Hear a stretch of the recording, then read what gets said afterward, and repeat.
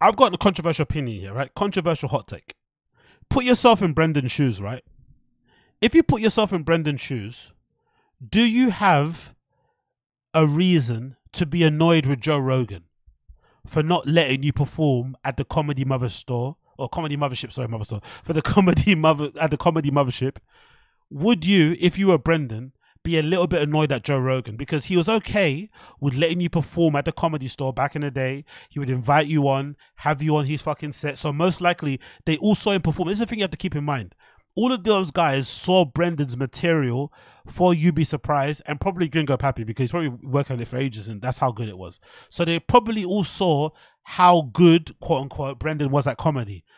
Back when he started, we didn't have any content because remember, Brendan for a long time refused to upload material of himself on social media, especially after You'd Be Surprised. He was very scared and very worried about getting clowned and laughed at, so he didn't put any content up. Now that everybody started doing crowd work, he started to get a bit more comfortable, but he never did. So we never had any evidence of how bad he was at stand-up until You'd Be Surprised came out. But then after that, it was a bit silent.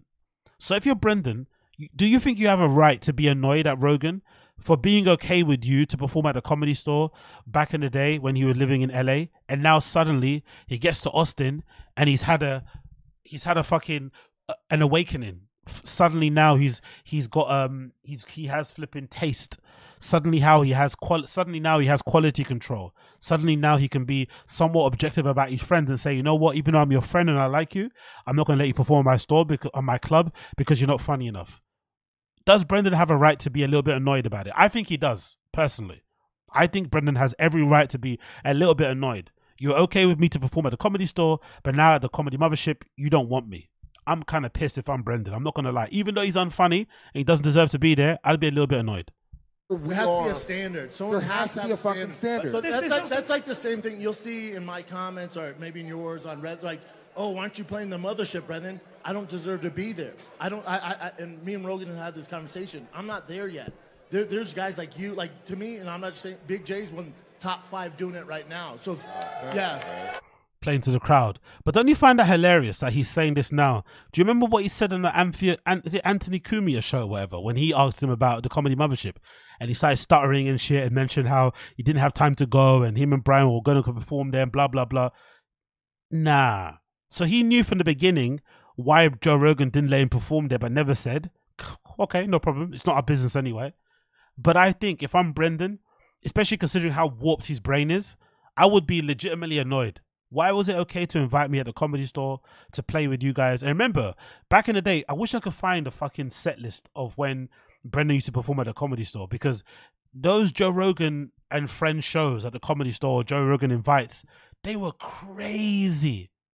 Crazy. Like, I think there were legit sets where Brendan was performing on the same bill as like Bill Burr and shit. I swear to God, I wish I could find a set list, but I remember people posting it on Rogan's subreddit, or maybe the Fight and the Kids subreddit, posting the set list, and Brendan was performing with fucking heavyweights like Joey Diaz, Bill Burr, Jessel Nick and stuff, like mad people he's performing because Rogan would invite him.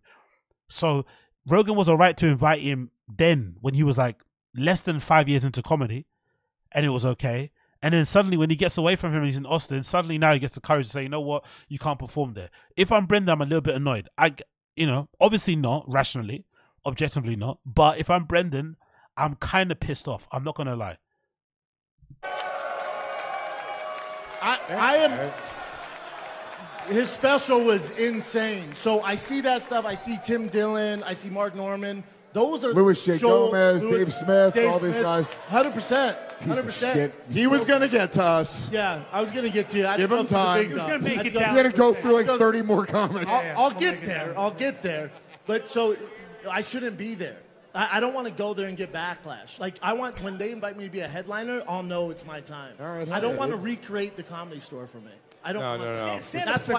That's why I'm not. Stand up lets you know. Stand up lets you. He went to get an applause break. You see that? He looked at the crowd to give him an applause break for being somewhat reflective and self-aware. It's like, bruh, you should have known this from ages ago. You're not fucking 12. You're in your 40s. Like, come on, man. But whatever. Fair enough. He admitted it. He owned up to it. That's cool. But again, I just find all these guys so full of shit. Everything that they're saying is what we were saying from before. And we're only repeating the things that they said. They told us how important it was to get past. They told us how important it is to be good at stand-up, to be a good comedian, to make people laugh, to not steal jokes, to, whatever it was, right? They told us all these things. They gave us all these checklists of things that people should do to be rated as a stand-up comedian. Then we see somebody like Brendan come in who does the complete opposite of everything, and we're meant to just like pretend we don't see what we're seeing. It's like, come on.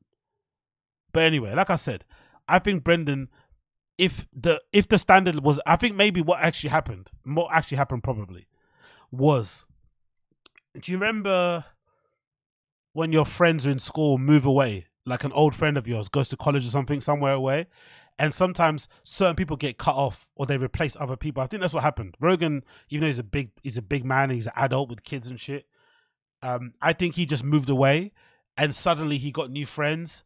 And suddenly he was into newer things. He's got newer interests and shit. And, in the process of that happening, he suddenly was like, you know what? Maybe this guy isn't as good as he seems, as I thought he was, And then his brain kind of clicked in his brain that he should operate a different way. I think it's a good thing because overall, what it will do, hopefully, you'd hope, again, this is the hope. This is my Christian hope in me, is that it will somehow remind Brendan of what's the important thing. The important thing is to be funny. So maybe he will see the fact that he's been, because it's quite embarrassing in a way, right? Because he's one of Joe Rogan's closest friends on podcast terms. He's got the most appearances on the JRE, but he's not followed by the Mothership and he doesn't perform there. Brian Callen went to perform there. Even fucking Eric Griffin, that moaning, miserable cunt, he went and performed there. Do you know what I mean? And I would say, as far as saying, like, I think if Chris D'Elia had a better personal relationship with Rogan, I think even Chris D'Elia probably could have performed there before Brendan. So that's kind of embarrassing that he's that close of a friend to Rogan and he obviously can't perform there. But maybe that embarrassment will make him go back to a lab, start writing again, and try to improve so that he can perform there and stuff it to the haters. Maybe. It's unlikely, but maybe that could happen. So maybe he might get good at stand-up just to prove the haters wrong, which is a good thing, good motivation. Sometimes you need hate as a good motivation. I truly believe that. You need sometimes an opposition, just build it up in your head. Like, who's that guy? Like Anthony Smith, the UFC fighter, right? Anthony Smith, during that fight, I forgot who it was, with Johnny Walker. He just started screaming at him like, "What do you do to my family?" And Johnny Walker was like, "What? Like, I didn't touch your family."